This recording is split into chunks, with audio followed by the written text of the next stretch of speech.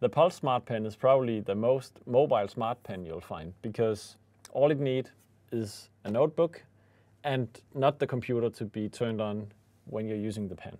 It stores all the data internally in its memory, and when you get home to your laptop, you simply connect the pen to the dock and it will transfer all the information to the LiveScribe desktop application, which holds all your digital documents.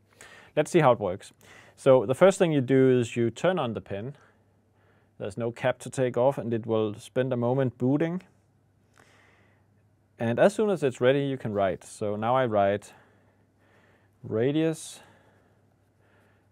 of a circle.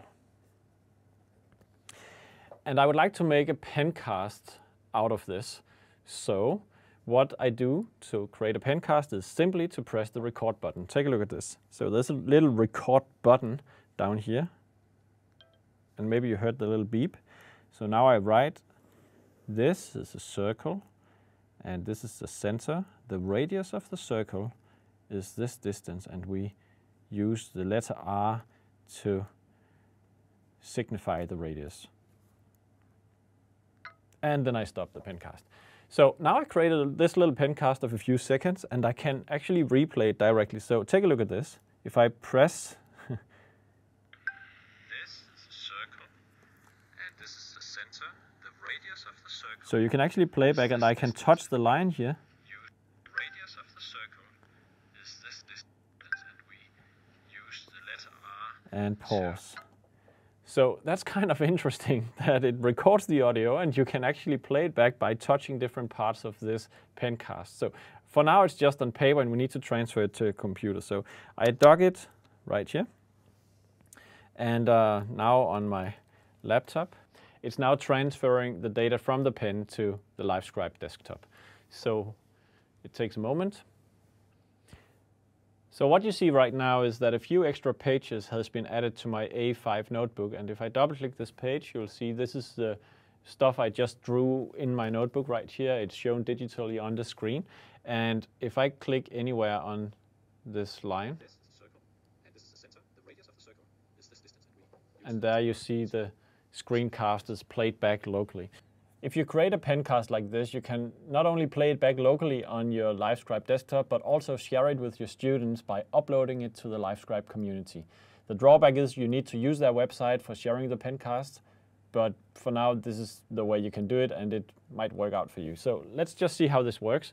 You select the page with the pencast and you press the community button, which is shown right here, and you give it a name. So radius of a circle. And I press share. So now it's uploading. The content has been uploaded. I can choose to view the content. Yes, thanks. And there we go. Radius of a circle is now online. And I can play it back. And maybe you heard the little beep. So now I write this. I can show it in full screen. And this is the center, the radius of the circle. And I can jump around by just This is a circle. clicking anywhere on the green lines. Center, the radius of the circle. The black lines is all the information that I recorded before I actually stopped or started recording the pencast. So that is not animated with audio commentary. In order to share this, all you need to do is basically to get a link to this file, which is right here. So you take this, you copy it, paste it into an email, push it onto a message on CampusNet, and you're done. Almost, because you also need to set the right access permissions. You need to make this file public. So by pressing this, the file is now public, as you can see right here.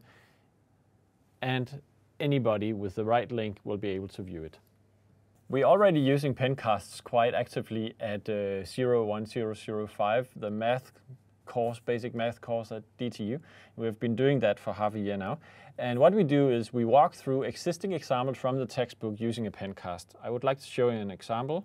And what you should notice here is that apart from this being different from radius of a circle, it's also embedded in our own environment.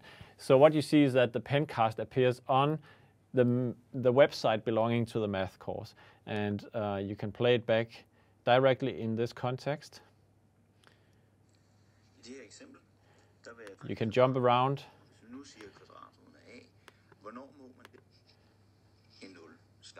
and so on. So even though pencasts need to be hosted at the LiveScribe website, you can also embed it in your own environment and thereby not having to push students over to their website. Apart from creating recording pencasts with audio, you can also just save the digital handwriting to a PDF file and distribute. So for any note-taking, this is a quite cool way to bring your handwriting into the digital domain. That's one very cool feature of any of these pens, and in particular this one, it will be very nice vector graphics. There's also an iPhone application for pencasts, but even though you can play back a pencast on your iPhone or iPad, it's not very useful because it's very difficult to find pencasts from others, and you can see all your own pencasts that you upload, but really the potential would be that you could distribute it to students and they could watch it on their iPhone, iPad, whatever iDevice they might own. So it's a nice vision, but it's not fully complete yet, I would say.